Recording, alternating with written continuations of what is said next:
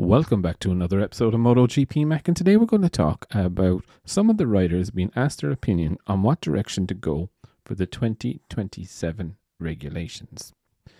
Now, speaking recently, Marquez said, "It depends if you want to have a MotoGP category for the show or to find the perfect bike.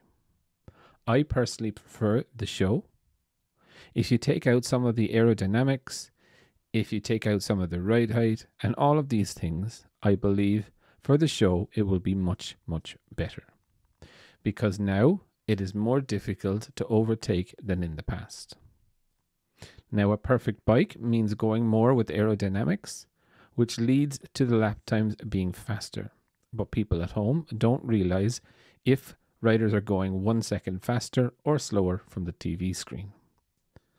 So I would say it this way. Less aerodynamics, everything more manual, and the show will get better." Now, Jack Miller was also asked on this, and he said, "We ride the best bikes in the world.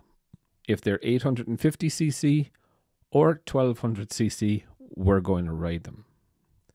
We are going pretty fast right now. Even with my fat arse on the bike, we're still able to do 360 kilometers an hour in Qatar.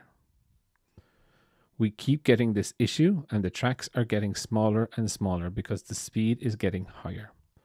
360 isn't ideal, but this is the pinnacle of motor racing. They have been to 800cc before and they ended up coming back to 1000cc. But change is good as it allows some manufacturers a fresh start. And I can think of a few that would like them." Also, Maverick Vinales was asked, and he said, "I am not a technician. I never rode an 800 in the past, and 2027 is too far away. Maybe they can find more power, I don't know. But of course, if they take out aero, you cannot push the same amount of power going out of the corners. So you probably cannot reach the same top speeds. So if the purpose is for safety, the bikes would maybe have less top speed, but I don't know if it's going to be more fun for the rider or not, because change is always something that can be a challenge." Now, I don't disagree with any of them here. I think what it's screaming for is that the regulations are right within it, but I do believe, and I think it's really good that all the riders have kind of differing opinions on what it is. So when you look at it for fans as well, every fan is definitely going to have a difference of opinion on what they should do. But again, I don't really think the change is going to hurt the sport. It might hurt some manufacturers that already have advantage.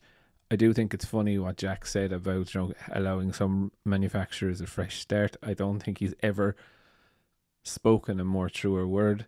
But I would definitely love to know your thoughts. What do you think of all three riders' comments on the 2027 regulations?